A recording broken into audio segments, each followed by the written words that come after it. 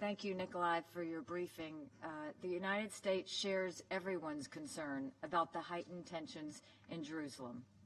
All parties should work to reduce these tensions, and we offer whatever assistance we can in helping to do this. At the holy sites, it is vital that both access and security be ensured. In keeping with Nikolai's recommendation, I'm going to refrain from further comment on this sensitive issue in the hope that wisdom will prevail over emotions.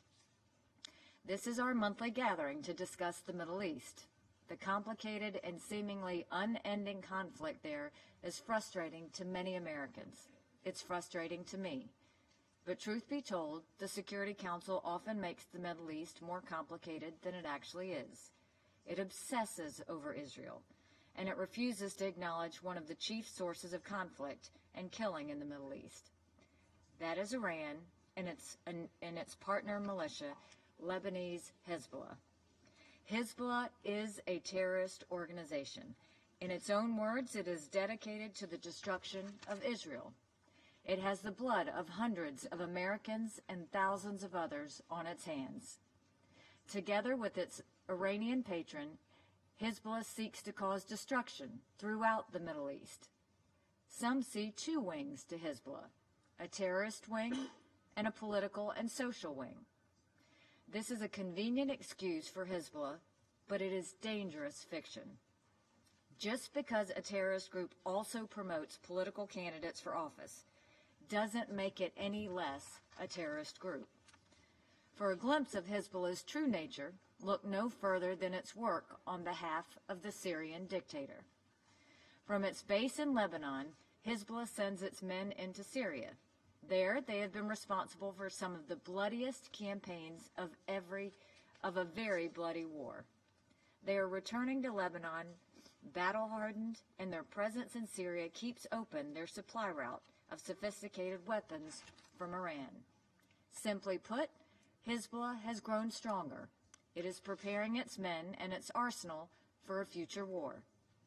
None of this is secret. The leader of Hezbollah boasts about the destruction of his group that his group is capable of. He talks openly about the support Iran provides. Hezbollah even takes journalists on tours of its military operations on the border Lebanon shares with Israel. Operations that are in defiance of this council. It's no secret where the United Nations stands either. It has passed multiple resolutions calling on Hezbollah to disarm.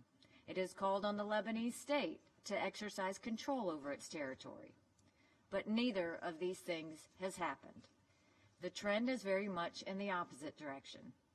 Hezbollah openly defies these resolutions and impedes the Lebanese government's ability to exercise full control over its territory. For too long, the Security Council has chosen to pretend that the status quo is acceptable for the people of Lebanon. It is not. Hezbollah's illegal weapons buildup is putting the people of Lebanon in great danger. Remarkably, this council cannot even bring itself to use the word Hezbollah in recent resolutions or statements in Lebanon. Many here are happy to name Israel time after time, but Hezbollah is somehow off limits. It's absurd. Worse than that, it's dangerous. The least the American people expect from this council is to acknowledge the obvious threats that are right in front of us. How can I explain to them that there is a terrorist organization preparing its men and its arsenal for war, but the United Nations refuses to even say their name? This must change. We must show Hezbollah that they cannot get away with its illegal weapons. The United Nations peacekeeping force in Lebanon has an important role to play. The United States supports UNIFIL, but there is much more that UNIFIL should do to help prevent another conflict.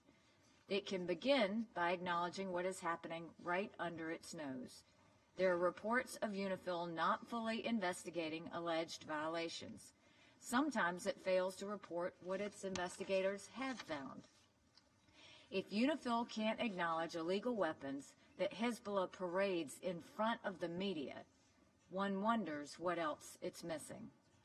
We will have more to say about UNIFIL when its mandate is up for renewal next month. The American people sympathize with the challenges facing the Lebanese people. We will continue to support them as they combat ISIS and host over 1 million Syrian refugees. We understand that the issues in the Middle East are complex, but we also understand right and wrong, and we expect our leaders to know the difference as well. Hezbollah is a destructive terrorist force. It is a major obstacle to peace, and the dangers it poses are getting larger, not smaller. Simply acknowledging this and saying it out loud would be a significant step forward. But we must do more than that. We must begin to get serious about enforcing our own resolutions that have been routinely violated by Iran and Hezbollah. Thank you.